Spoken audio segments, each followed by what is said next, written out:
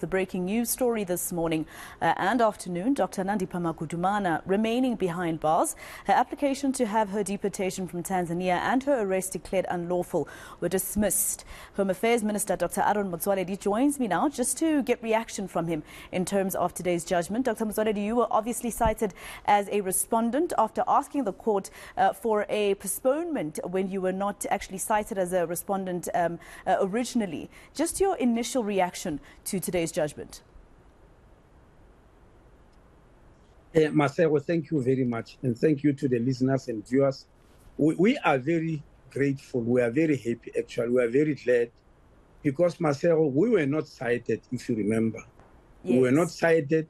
We are the ones who fought to be cited. We didn't ask for a postponement, but the court agreed that now that we are being cited, they are postponing the matter to give us a chance to depose affidavits, which we very gladly did.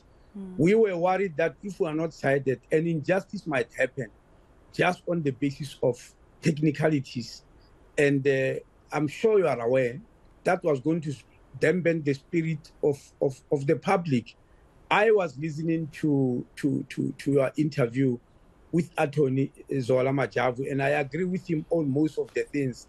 But on the other hand, we cannot hide from the fact that the public gets hurt when they believe there's no justice in the country, when they believe people who do wrong things cannot be apprehended. I mean, here is a lady, I know that is still an allegation, but me and you know, here is a lady who is a medical doctor, Nohal, who went around stealing corpses all around, including that of burying and the pain that the parents and relatives are going through.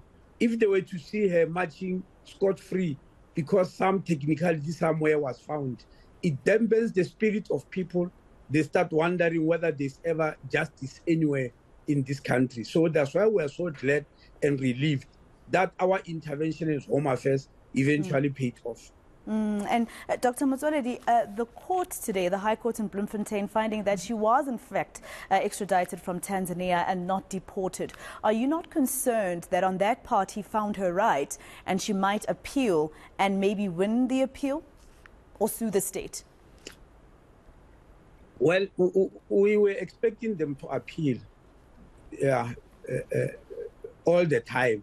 From what we could gather from the utterances, we were expecting the case to go very high up.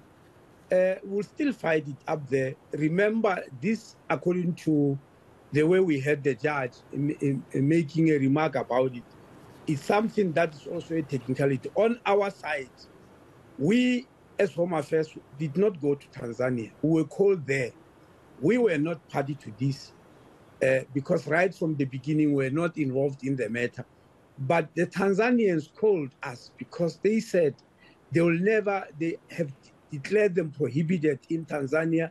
They will never hand them to police or the army or any of their vehicles because that will be tantamount to a rendition. They can only hand them over to immigration officers. And immigration officers in the country are only in Home Affairs. We understood that very well. Because even us here in South Africa, when we deport people back to their countries, we send them to Lindela, deportation center. And then from Lindela, we call their embassies. And then after identifying them, we drive them over to the border and hand them over to none other than immigration officers of that particular country. Even when we've hired a chartered flight, when we arrive in that country, we hand them over to immigration officers.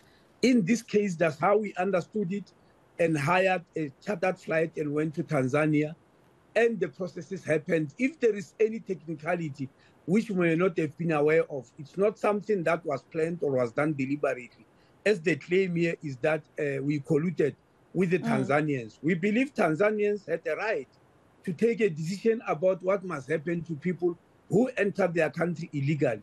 And the decision they took, yes, the decision they took was that they prohibit them and they want them out of their country escorted. And they are giving us only 3 days to do so.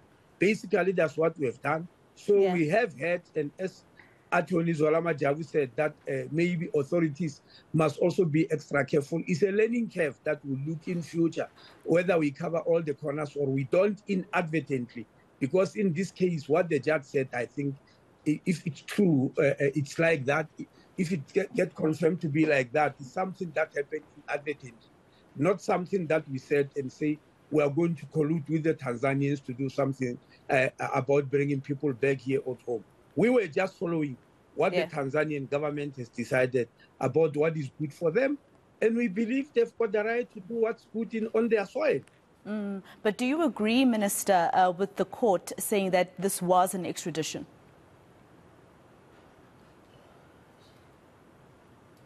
No, we don't think so, because we don't think we're extraditing. If we knew that we were extraditing, we would have followed procedures of extradition because they are there. So we don't regard ourselves as having extradited anybody. We are taking heed of the fact that the judge made that remark. But eventually, when he made the ruling, he did not say this is an extradition. He made the ruling about it that Home Affairs might not have been, the authorities rather, might not have been aware that what we're doing might be regarded extradition. But the final ruling is that what we did was correct. All right. So the court also found that there were contradicting statements by the High Commission. What's your response to that? He said there are things that contradicted themselves in the affidavits that were handed in from you as a respondent, or your department rather. Just come again, Marcel. The court found that there were contradicting statements in terms of the High Commission. What's your response to that? Well, we accept because the judge showed the contradictions, that there were two statements that are contradicting each other. But luckily, Marcel, he said then that because of that, that evidence is not accepted in court and it was set aside. So the decisions that remained were not based on the affidavit of the High Commission. And we believe it was quite unfortunate that something like that happened.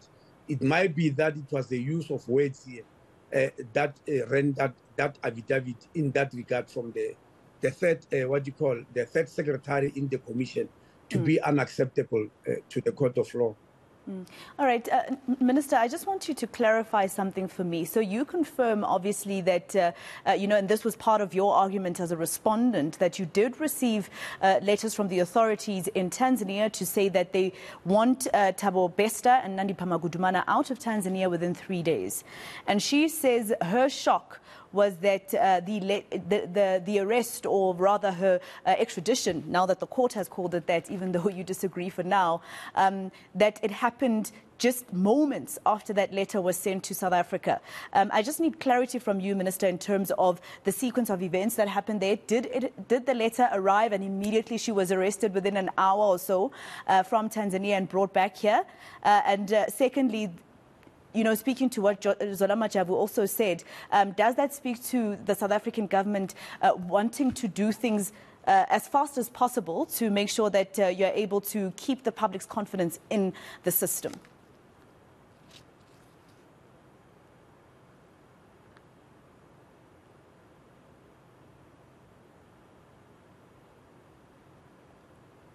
Minister, can you still hear us? Yeah, you were cut off. You disappeared in the last few seconds. Apologies for that. In the last few seconds, but I think I got the gist of your question, Marcelo. The Tanzanian police have already arrested these people. By the time we heard that they are in Tanzania, they were arrested. Remember, it is said that they were advancing towards the Kenyan border, and that's when Tanzanian police confronted them and arrested them. The people who went there first on the 9th is the South African police services with their own plane. They went to Tanzania. We did not go because we're not part of this whole this whole process. But then our High Commissioner phoned and said, no, the Tanzanians have declared these people as prohibited people, and they are not prepared to hand them over to prohibited people who must be deported, not extradited, deported to their country of birth, which is South Africa, and they must be deported under escort. That's what we were told. Tanzanians have agreed. And they said they'll only hand them over to immigration officials. That is when we started scuttling around to look for a chartered flight to go to Tanzania, because when they say immigration, they mean Home Affairs. That's why we took that decision, because we've been informed so that they were declared prohibited and they need to leave the country. And the country they must go to is their country of birth, which is South Africa, because they've already been identified to be coming from there. The judge then said, if they did not want to, because they said in deportation, you can go to any country. If they did not choose to come to South Africa, they should have resisted, and it should have been known that they were abducted. There was no abduction here because there was no resistance. There was no protestation that we can't go back to South Africa, we can go back anywhere. But the Tanzanians have already decided that whichever way they must leave their soil, they must leave their country. But it so happened that they knew that they were South Africans. That's why they said they must leave to South Africa. So we don't think there was any hasty decision-making here. We did not rush in and do any hasty decision-making. We did things as we understood them, according to what the Tanzanians were dictating, because this offense of entering their country illegally happened on their soil.